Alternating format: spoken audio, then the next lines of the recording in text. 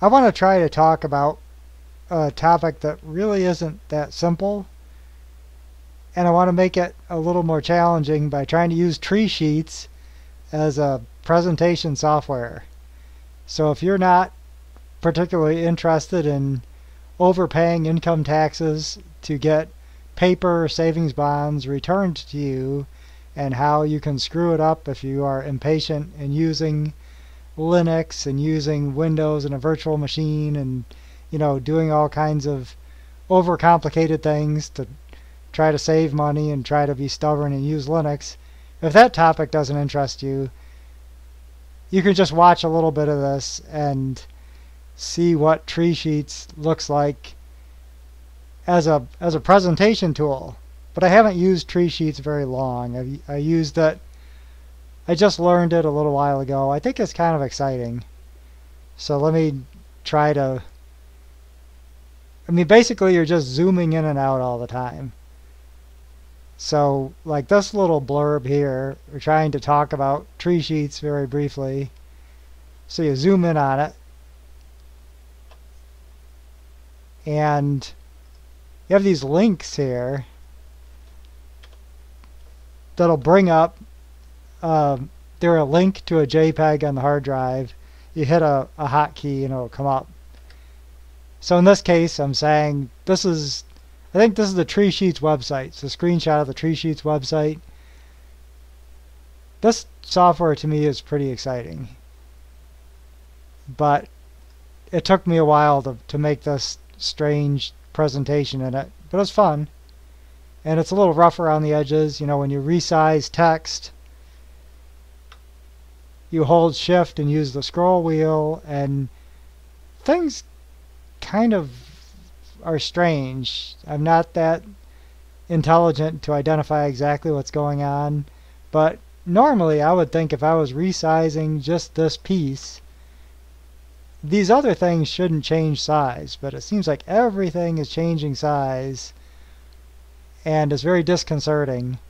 So making this presentation took way longer than I think it ought to, but I still am enthusiastic about this software because it's very easy to make colorful, pastel colored things, and I like that for whatever weird reason. But what I'm trying to talk about is an attempt to get I-bonds. What is this? So again, trying to zoom in treesheets to focus on this. I'm not that used to doing this. I just kind of felt disconcerted, but whatever. I was working from this personal finance blog, which I think is tremendously useful and tremendously clearly written, succinct. It's everything that this YouTube video is not. I can only dream of communicating with the kind of clarity that this guy has. But he lays out how you overpay on your income taxes and you get as much as $5,000 in I-bonds back, and it really isn't that easy. You have to read this very carefully and follow it very closely, and then there's many reader comments getting into very fine points of this technique, and apparently it's kind of easy to mess it up. But I bet I messed it up in an unusual and unique way because I'm trying to use Linux and a virtual machine and all kinds of nonsense. But otherwise, he has a series about I-bonds, lots of articles, really helpful. The one in particular, I don't know if I can see it in all this right away. Maybe I'm not. Hold on a second. Yeah, this one. His Soup to Nuts article, I think, is the place to start. And I read a lot of this, and I felt confident to try to do this. I'm trying to boil it down to something really simple. and sketch it out, you're just sending in an overpayment to the IRS. If you do it correctly, eventually they will mail you paper savings bonds, and you are allowed $5,000 limit on this in 1 year. But this is going to make doing your tax return a little more complicated. And try to just boil it down to very simple steps. You use IRS direct pay to send the money to the IRS, and at the same time I guess you're requesting an extension to file, but you don't have to actually wait to file. This is just a method to send this money to the IRS. You're sending a payment, and your reason is you're doing an extension. You have to kind of remember this 4868 because it'll come up later as you're trying to work on this. And otherwise, when you're doing the taxes, you have to fill out the return and attach a form 8888 where you say, I overpaid, I want it back in the form of savings bonds. I found this kind of confusing to understand exactly how to fill this out.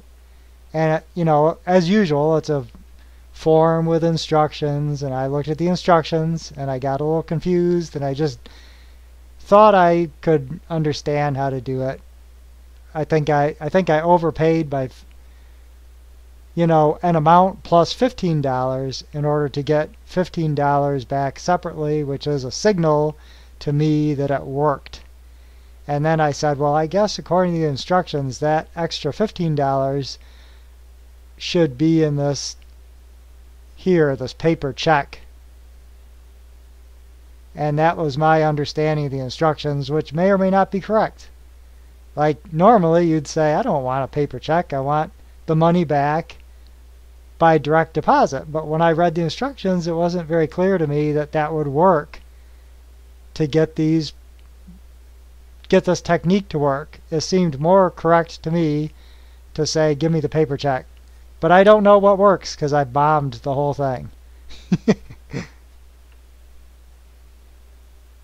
Yeah, zooming in and out in tree sheets, I'm getting disconcerted by, but it's pretty cool because you're seeing your whole talk, right? So, for you watching this YouTube video, you can look at this as an overall outline, and do I want to keep watching this or shut it down? I mean, you're going to hear, you just heard about what is overpaying taxes to get the I-bonds and the basic steps. And then next is, why would you do such a thing? What's the benefit of it? And then the rest of it is, how did I mess up? And I messed up, so what? Now what? I guess I don't get the I-bonds, obviously. And then I'm going to go into a lot of details exactly how I messed up, which may or may not be of interest to you, and you can see that, quit the video at that point. And I guess the takeaway was you can hear this story and identify the mistakes, and then you can try to avoid those mistakes and not miss out on the I-bonds. But as I think I've said or hinted at already, I'm kind of a weird use case because I'm using Linux and some offbeat kind of things, but maybe that's you too. So maybe you want to stick with this. So I'll dive into the rest of this. Basically, like the big news in personal finance is inflation has picked up quite a bit. The change in the consumer price index year after year or whatever is at a many decade high, but these Series I savings bonds are going to return at least the rate of inflation. And I'm not going to talk about all the details of them. That blogger Harry Sitt does a much better job than I ever could. But you know, at least for the next 6 months, if you got this return in quickly, you made this request for I-bonds quickly enough, for the next 6 months you would get a 7% annual interest rate. And then, you know, I think in another 6 months you get whatever the current inflation rate is. And there's more details there. I probably screwed that up, but that's just like a rough sketch of what's going on. And, you know, overall, in a year, there are limits to how many I-bonds you can buy. And Harry Sit covers all these angles on how you would get I-bonds various ways.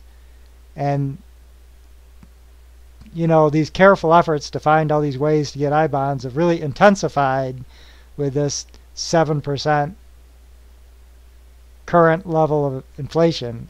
And, you know, the inflation protected savings bonds matching that at present, lighting a fire under people to figure out all the different ways they can get Series I savings bonds. So just this overpayment of your income taxes and requesting it back in savings bonds allows you to get up to $5,000 of I-bonds with your tax return by sending in $5,000 ahead of time. And otherwise, I mean, you can kind of speculate overall for the coming year, what overall average interest rate will you get out of the I-bonds. And let's say it's 6%, like 7% the first 6 months, maybe 5% the second 6 months, so it comes out to 6% averaged.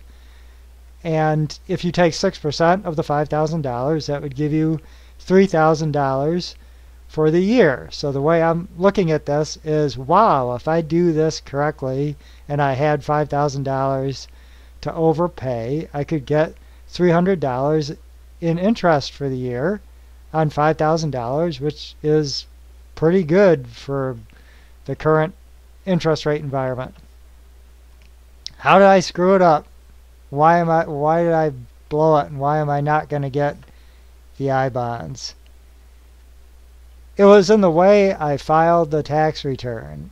You know, the big idea was to do your taxes correctly, and when you make a mistake, the IRS will not send you I-bonds. They will just return the overpayment in a paper check after a while. So you will be disappointed, and that's the boat that I'm floating around in. So I mean, I picked this method of e-filing with IRS Free Fillable Forms, and I had never used this before. But at the same time, when I do my taxes, I'm usually in kind of a hurry. I want to get it done because I don't like it. And just the idea of getting extra money in I-bonds, for some reason, just made me more impatient, wanting to get this done. I mean, it's like in that old movie Used Cars, where the car salesman has a fishing pole and he's casting a hook with some 20s on the hook and making people scramble after it in the used car lot. I mean, I'm kind of picturing that. That is me. They've cast some money in front of me and I'm scrambling after it. And it made me be less careful and just impatient, overconfident, wanting to get the e-filing over with as fast as possible. And then I screwed up Free Fillable Forms because that software isn't very easy to use, which is what I get into in the rest of the talk. And what happens if you mess it up? You just get the money you overpaid back as a paper check by snail mail, U.S. Postal Mail. And you don't get any I-bonds, and you know, if you had overpaid by $5,000, you could have got $300 in income for the year, roughly, but instead you'll get $0, and you'll be sad. Now this tree sheets gets a little overcomplicated, I guess. Here I was packing a lot of stuff in here, and now I'm kind of trying to zoom way in, and I'm going to get really disoriented. Oh. Like I start out, like I already was trying to describe, my attitude and approach, not very good. Not what you need to, not the recipe for success in this.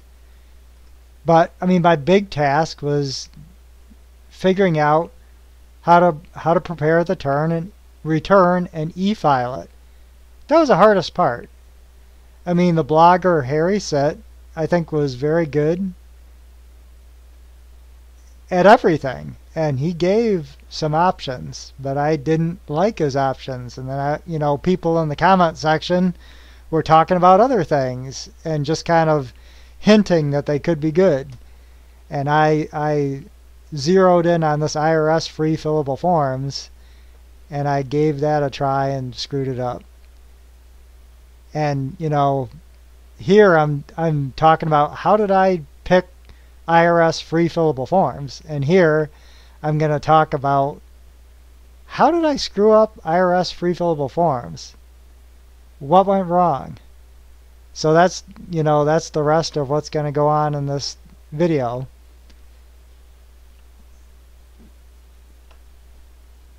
I don't know, I'm being kind of humorous here.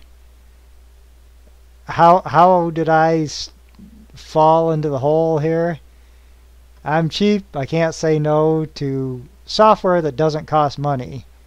I mean, as a Linux user, I'm really supposed to be passionate about software with an open license. But yeah, I'm cheap. I want some software that doesn't cost money. Even if like the good software costs $40 or $60, I still will. If with this thing, if at most you're going to get $300 in an entire year, if you spend $60 on the software to do the return, that's not insignificant.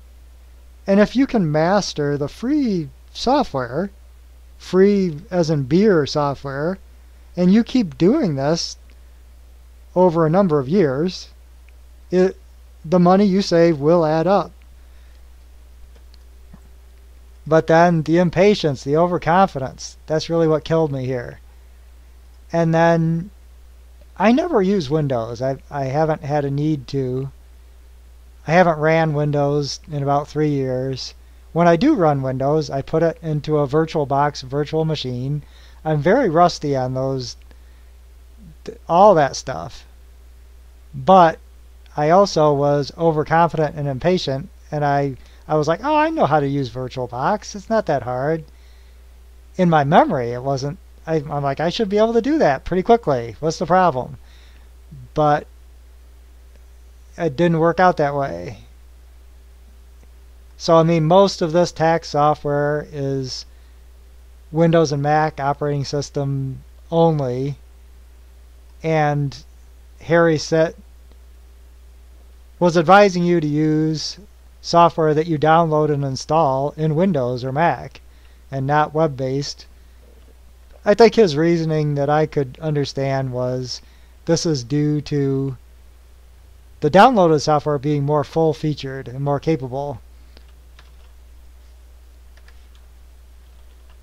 So he's got an article where he tells you to buy the downloaded software and not the online service.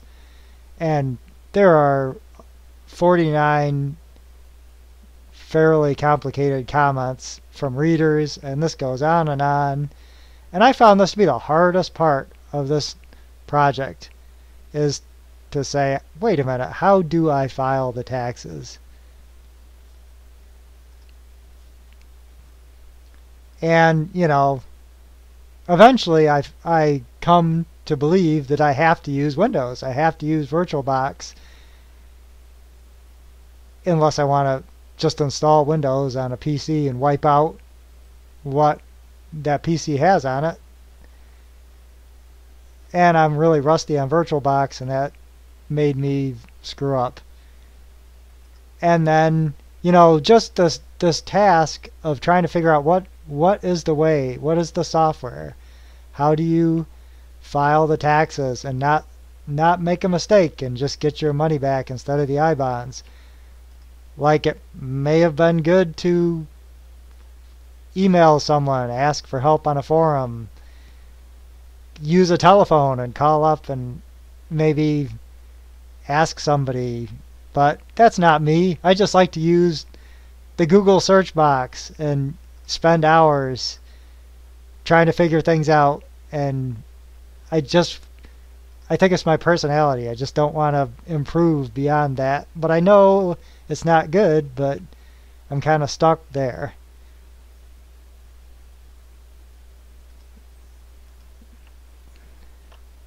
What? Yeah.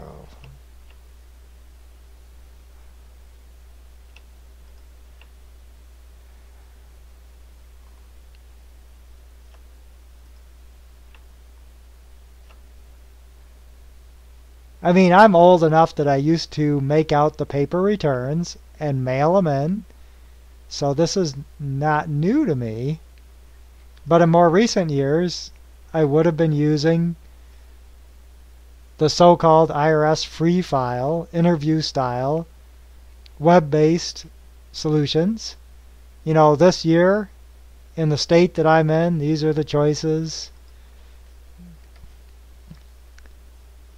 But I don't know if these have the features that you need to do this I-bond process. And if I had the patience, I maybe would try to reach out to these providers by email or telephone or contact form on a website. I'm not on Facebook, so I'm not going to talk to them on social media. I just didn't have the patience for that. And then you have to get the right person that knows, oh, you want to use form 8888 and you want to request, that the overpayment come back to you in paper I-bonds, not electronic I-bonds, paper I-bonds. I don't know. I don't know how well that would work out to try to be sure that one of these will work. I mean, nobody in what I saw on the internet was using these to do this. And I don't know if that is because everybody that has some money to get savings bonds is also too high income to qualify for this, or if their time is too valuable that they'd just rather get quality, higher priced software solutions. I don't know.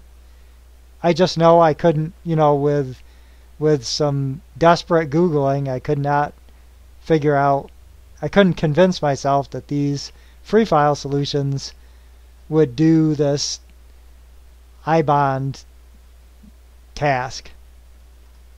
Why can't you just file a paper return? Harry Sitt says it's going to be too slow. You're not going to get that 7% rate for the next 6 months. Don't file paper. You have to e-file. And I was talking about this here. I got to be convinced that the free file would satisfy the requirements of this project. So in one of Harry Sitt's articles, he identifies some downloadable software that'll run in Windows, and it's sold as a download on Amazon. But I don't remember exactly what frightened me about this, but I think I looked at Amazon reviews or something, and I just wasn't sure that if I'm using Windows and VirtualBox on Linux, is this really going to work? But I mean, from Harry Sitt that, Amazon downloads of TurboTax Deluxe or H&R Block Deluxe will do this task. But he says, I just have another PC around available that's fully updated and it's running Windows, and I have no problem with this, and I have no problem with the cost of one of these as an Amazon download. And for me, I was kind of stuck because I'm offbeat. I'm using Linux, VirtualBox, a virtual machine. I'm just afraid something's going to go wrong, and I'm not going to get, my return will be defective somehow, and I won't get those I-bonds. So I was like, people are talking about this IRS Free Fillable Forms. Why can't I just use that? People are saying, I succeeded with it, but they are not necessarily Linux users in a VM.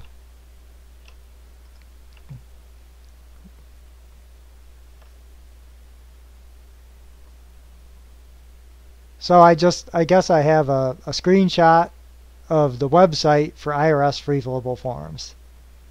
And it is a web-based piece of software where you are filling in tax forms on your computer screen. And it's web-based, so initially I assumed it's going to work in Linux. Every other thing, online banking, you know, online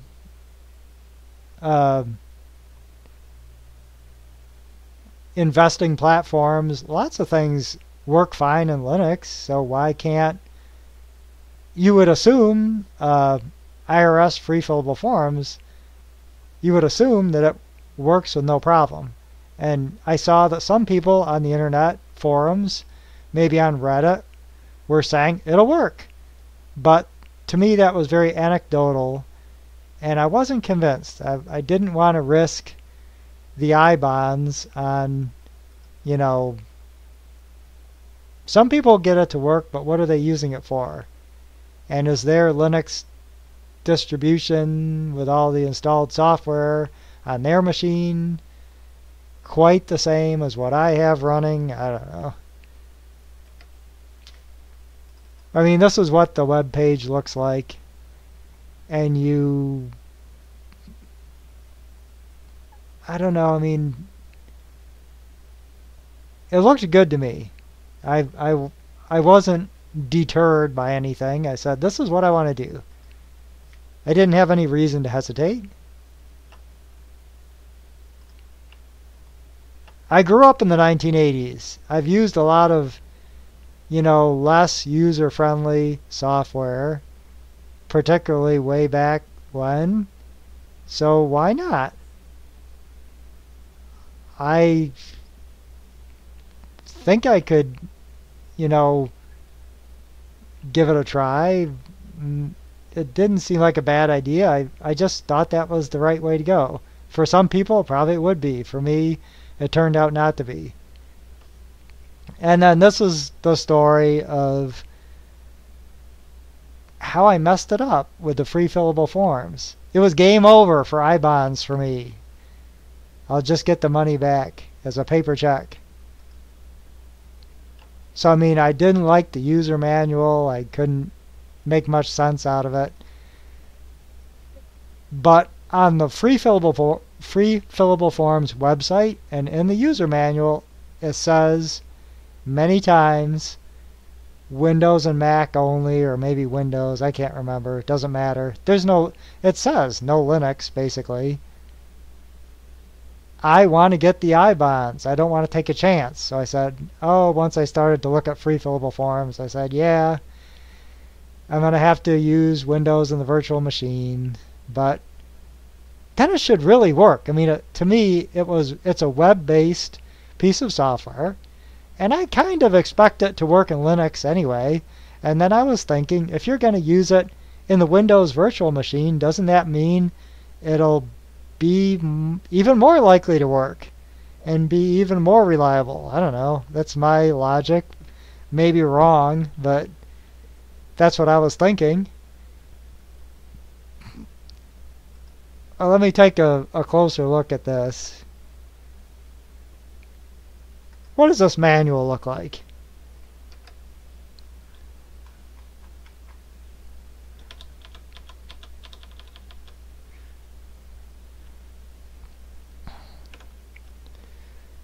The first thing I was complaining about was there are a lot of photos in here of just grinning people, smiling people, people that are delighted, I guess, with this product. They are feeling it. They are liking free fillable forms. To me, all these pictures are very distracting. I mean, most of these pages, the picture is half the page.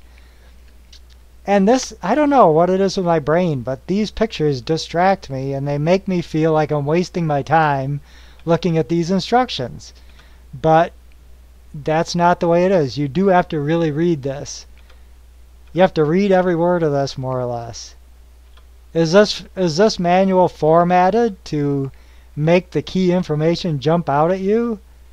I don't feel like that's the case. I feel like if you can control your mind and not get distracted by this guy staring into your eyes with pleasure at free fillable forms, if you can get past that, then I don't know. I mean, I feel like I'm not seeing like the main points here boiled down and hitting you in the face, and I feel like I'm looking at like a reference manual for software in 1995 or something, like Hewlett Packard's version of LabVIEW in 1995 or something, your reference manual, and I have no patience. So I should have quit here. I should have quit. But I was rolling. I couldn't stop. And I said, I've used the software that isn't so user friendly. And I'm gonna make it. And I want to do it. I want to do it now. I'm gonna dive into this because I want at most $300 in interest. The money is dangling in front of me on a fishing line and making me scramble after it. Yeah, long and boring. What is the point? Give me the point. And there's pictures of all these people, but where's the pictures of the software workflows? Like a flow chart or something. Give me a picture of what I'm doing and tell me what the traps are, where I'm going to make mistakes. Do it graphically so I can really feel it. It's just a lot of dry text, like it was a reference manual. Oh my goodness. I should have quit. I kept going because I want the money. But the thing is, once I get frustrated, I just learn software by trial and error. I run out of patience, and I am gonna just trial and error it. But that's not gonna work for this. You have to get it right, or else you're not going to get the I-bonds. And then I just had more problems and just lost more patience. My patience is wearing thin. I looked at the manual for free fillable forms and I said, okay, let's set up the Windows VM. But this took hours because of Windows updates. The Windows updates were going on and on. They seemed like they were hanging. So I start Googling, why are they hanging? And I don't get a clear reason for why it seems to hang at 100% downloaded and it just freezes. And it's telling you, oh, restart the machine. So I'm restarting it, but I notice that it's the same update over and over. So that can't be right. So then I leave it for a long time, and it eventually did go and finally finish. And now I'm really impatient. Now I'm really frustrated. Now it's getting kind of late, and I'm like, I just want to get this over with. And I feel determined. And I'm playing, some classical music that has a upbeat tempo. I'm like, I'm gonna do it. But in reality, I'm impatient, and I'm headed for failure. I mean, I didn't really remember that you really do have to do these additional steps of setting up a virtual machine. You got to set up the shared folder, the guest editions. And, out of the box, this Windows virtual machine had a screen that was small compared to my monitor. And then I was only able to see a fraction of a web page or a PDF. So Free Fillable Forms you're basically looking at a tax form and filling in the boxes. And if you can only see a fraction of that tax form, that's going to make it harder. But my tax form is pretty simple, so I really felt I can get away with this. I mean, I tried to make it easier. I found a very cool software in Linux, maybe multi-platform, I can't remember, Open Tax Solver. I thought this was great. I mean, this is a software that is free and open source and is running on the desktop, and you are able to do your taxes ahead of time. And this is not capable of e-filing your taxes. I mean, the output of this is PDF tax forms that are filled in. It does the calculations. So by doing this ahead of time, you really are all set to tackle the IRS Free Fillable Forms. And then Form 8888 is how you request that the overpayment come back to you in paper I-bonds. And I had filled that out on paper and read the instructions and filled it out carefully. So I really felt like I was ready. But, you know, free fillable forms, I still bombed. So I guess this is the conclusion of the story of bombing out.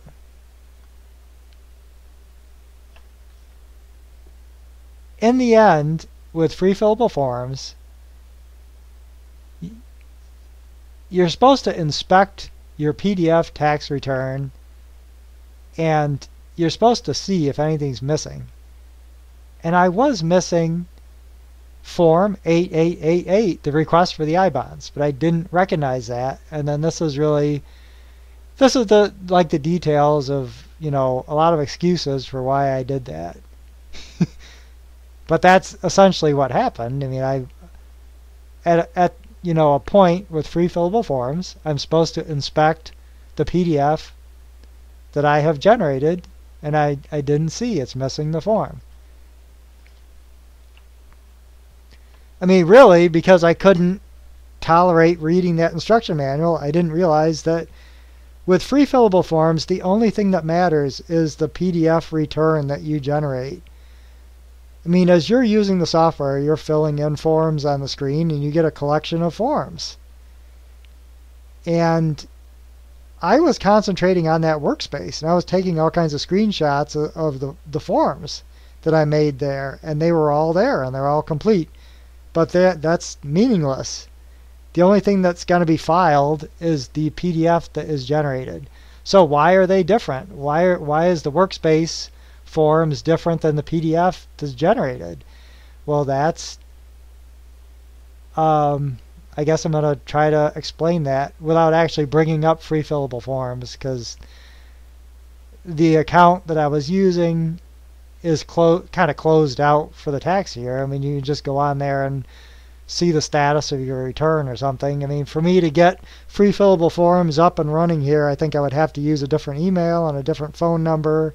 And I don't know if I have to make up a name or something to get back into it. I don't want to do that. I'll just, you know, wave my hands and try to talk about this. And I took some screenshots out of the user manual. I mean, this is almost like a good representation of what I saw in the VM. I mean, I had a VM with a small screen, basically, because I didn't customize the VM or finish creating it properly. So I'm kind of looking through a small window at,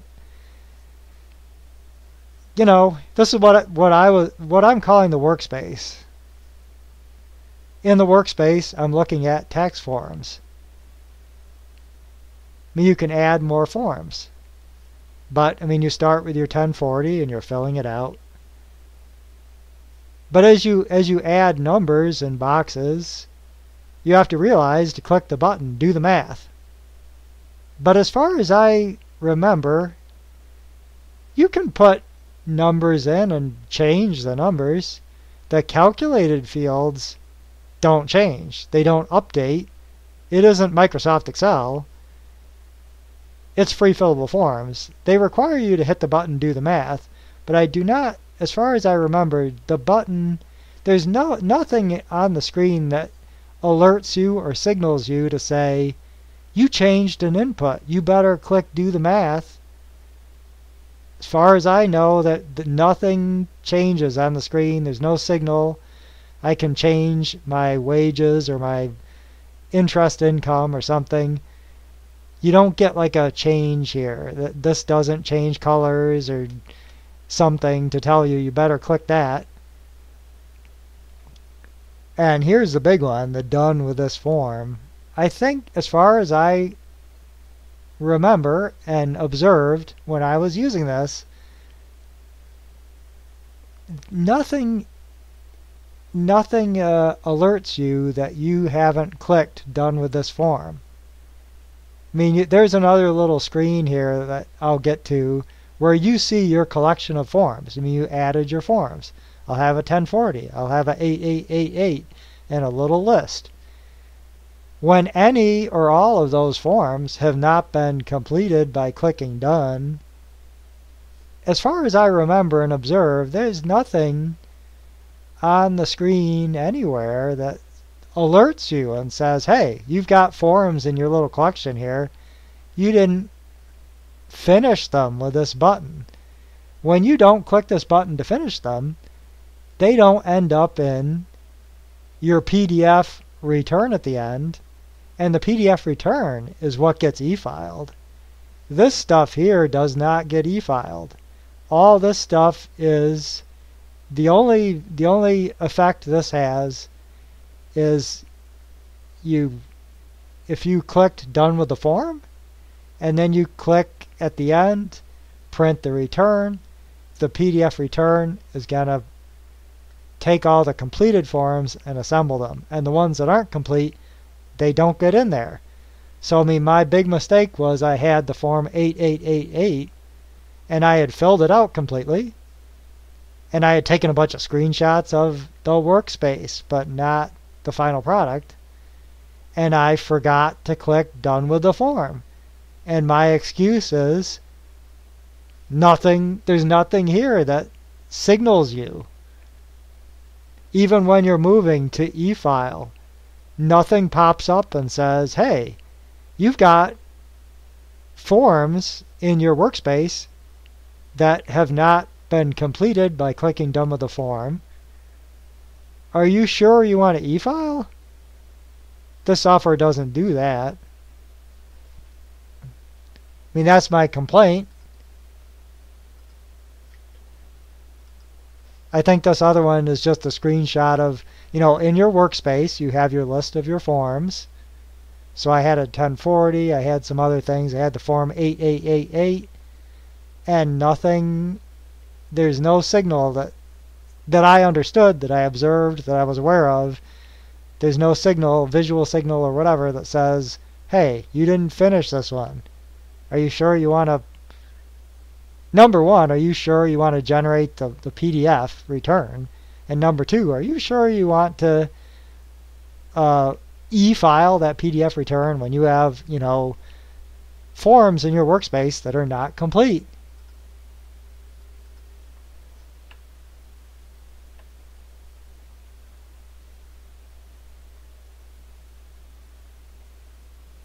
Now I kind of lost my place in here. Where am I? Zooming in and out. I guess I was in here. Zooming in and out here gets disconcerting to me.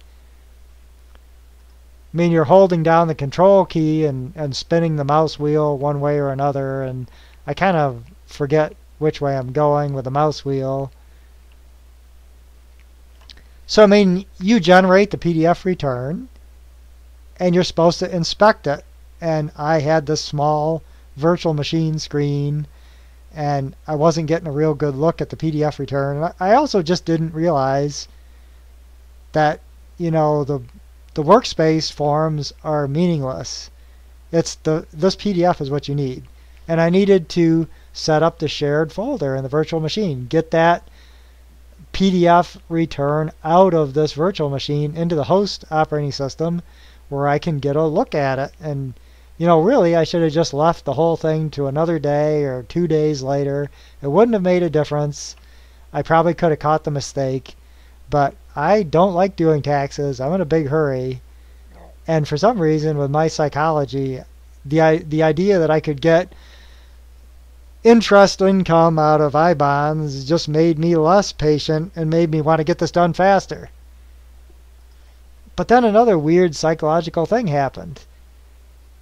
I e-filed in a hurry with this incomplete return, and then all of a sudden my brain cleared up and I just magically realized all the mistakes that I made. So bizarre. What in human psychology explains that? And then I sat there and I finished setting up the virtual machine with the shared folders and guest editions. I got the completed tax return out via the shared folder into the host operating system. And immediately, yeah, I had suspected I was missing the form that requests the I-bonds. And somehow that was in my mind, but it didn't stop me from e-filing. But right after e-filing, somehow my brain clears up and says, let me see that PDF return. Let me see that. And then I also somehow in my mind I was like, yeah, I bet it's going to be the case that that is what gets filed. It's not the forms in the workspace. It's the PDF.